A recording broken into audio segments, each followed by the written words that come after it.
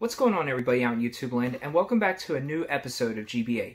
In this episode we are going to be doing a new mail call video, but this one is a little bit different and it does mean something to me. So I am a little bit ashamed to admit this to start out with, but I actually currently have no Atari 2600 games in my collection. So one of the things I wanted to show you guys was my current Atari 2600 console that I have. I've had this console in my collection for about 7 years or so now. And I would say it's probably about 2 to 3 years ago I decided to sell off all of my Atari 2600 games. They were just collecting dust and I didn't really play them. I didn't have a whole lot to begin with, but I did get rid of all of them. I ended up keeping the console because I knew that I would get some Atari 2600 games again eventually, because I do have some nostalgia for this system. Basically, the reason why I feel a little bit embarrassed by this is because my first gaming memories came off of the Atari 2600. Being almost 40 years old, I was, growing up in the era where the Atari 2600 was at its peak of popularity.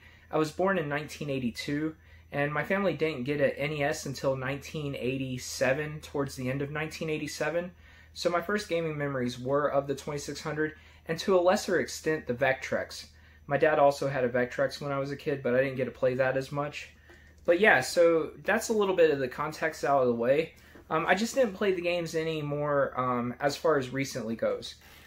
But here lately I've been really wanting to pick up some Atari 2600 games, so I've been keeping an eye on a lot of the auctions out there and different things like that. So I came across this auction, and this guy was selling 15 Atari 2600 games, and he had it starting out at like 10 bucks. He was a new seller to eBay. So I watched it, and I ended up winning these games for $15, which is really a steal, especially when you guys see what I got out of the lot. So, if you guys are looking to get some deals on eBay, always try to find sellers that have low feedback scores. A lot of people will shy away from buying from them, but, with eBay's money-back guarantees and, the buyer's always right, you can get your money back if anything negative happens. So that's an easy way to find some deals on eBay if you guys are looking for them. But yeah, so the guy shipped all 15 games in this envelope. Not the best way to ship these games, but like I said, he was a new seller. And these Atari 2600 games, they should be able to hold up from a little bit of, wear and tear or whatnot. So without further ado, guys, let's go ahead and let's open up these Atari 2600 games and let's see what we got. I'll keep you guys posted on the ones that I had when I was young, or the ones I had experience with when I was young. And I'll tell you guys if I know nothing about the games whatsoever. So yeah, let's go ahead and let's cut this open. Let's see what we got in this package. Should be a total of 15 games. And there was a good mix of games that I had when I was a kid, and a good mix of games that I've heard of over the years that I wanted to have in the collection. Alright, so once you cut the tape, and we're just going to pull these out randomly and see what we got here. So first one out is Yar's Revenge. So this is definitely one that I knew of when I was a kid. I never actually owned this game, but I did play it a lot at friends' house and stuff.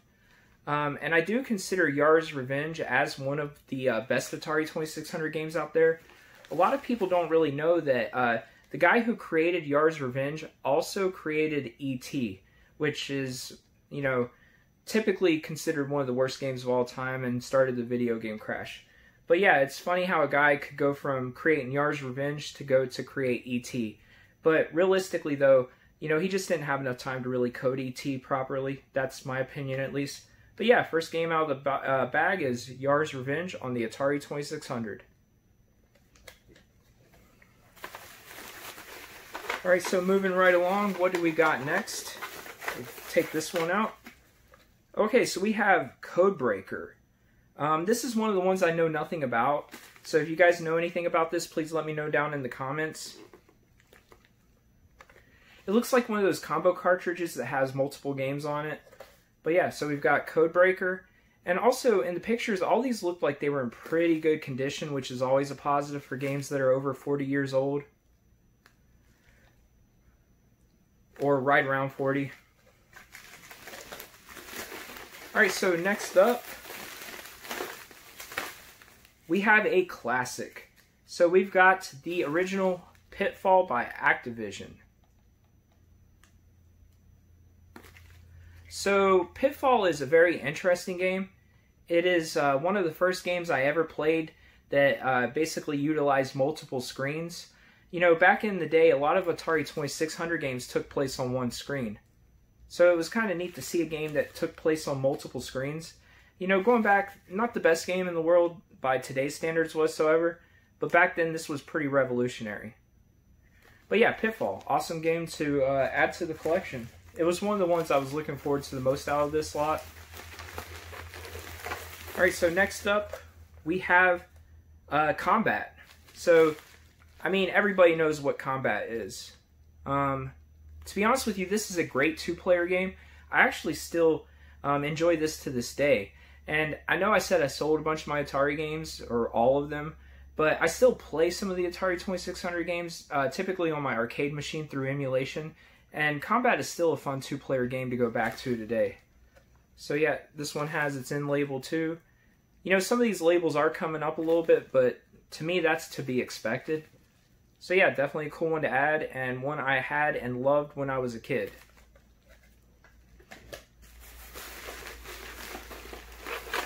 Alright, so next up we have Sword Quest Earthworld.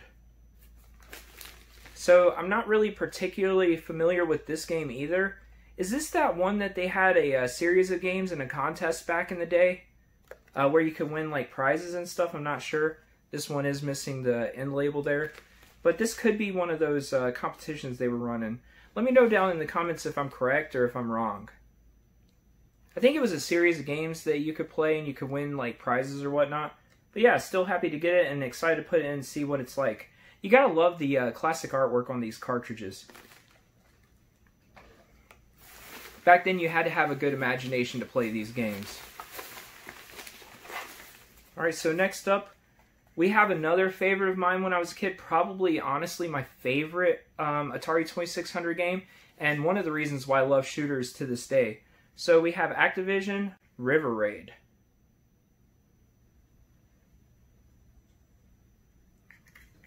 Anytime I'm playing Atari 2600 games through emulation today, I always start up and play River Raid. This is a fantastic game. It's a really fun shooter. And like I said, this started my love for that genre, and it's carried on my whole entire life.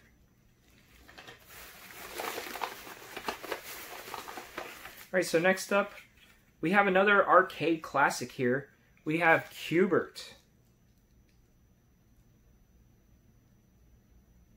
Now, I can't honestly say if I've played the Atari 2600 version of Q*bert, but throughout the years I've played Q*bert many times. So I'm sure this is probably similar to the old arcade version or whatnot. But happy to get it, and I'm really excited to put this in and see how it stacks up to some of the other versions. So yeah, Q*bert for the 2600.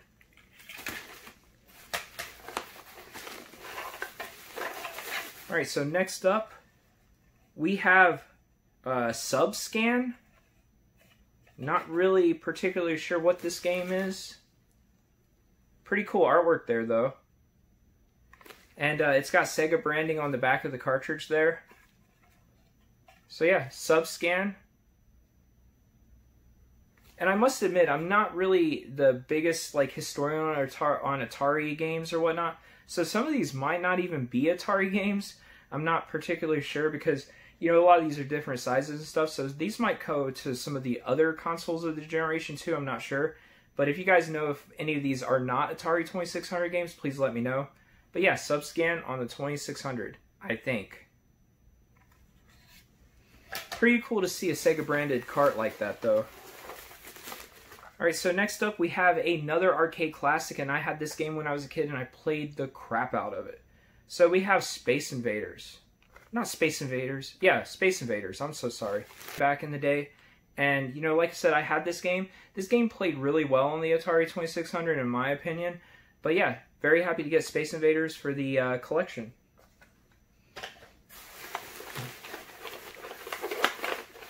Alright, so next up we have another Activision cart here. So we have Mega Mania, A Space Nightmare.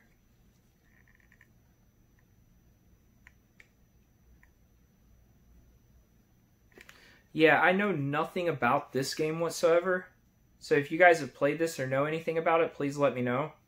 But I mean, it looks pretty neat. I like the artwork on the cartridge and stuff. Looks like something I could have fun with. And like I said, it's an Activision game, so it can't be too bad.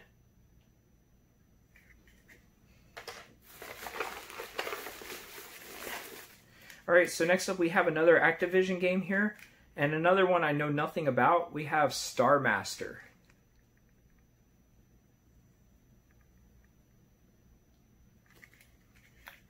Let me know if you guys have played Star Master and if this is any good.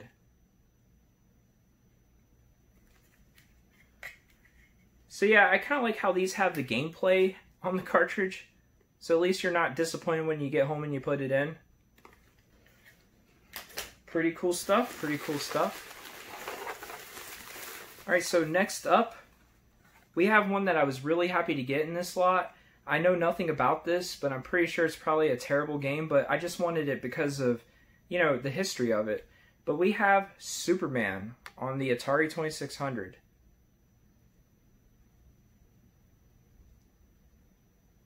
So as you guys know, most Superman games are bad, so I'm pretty sure this one probably is too.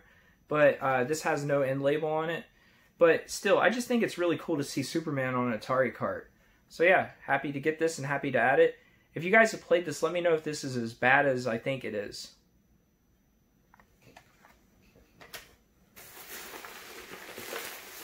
Alright, so we're getting down to the bottom here. But next up we have another arcade classic. I did play this one as a kid too, and I remember having a lot of fun with this. We have Defender. Once again, you know, arcade classic. Back in the day on these home consoles, it was all about the arcade games coming home, and you can't do much better than Defender.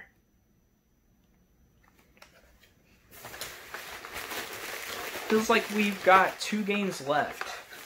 So next up, this one says Coleco on it, so I know this is not an Atari. I'm guessing it's not an Atari game. It doesn't look like one, but still happy to get this.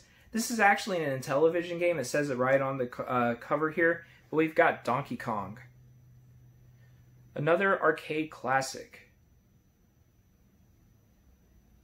So, I mean, you know, like I said, it's not an Atari 2600 game, but Intellivision's cool, right? Let me know if you guys are going to pick up the Amico when it comes out. I think I'm probably going to get one. But yeah, happy to get Donkey Kong on the Intellivision. Alright, so last up, what do we finish this with? We actually finished this with one of my favorite games when I was a kid. So this is another arcade classic. We have Missile Command.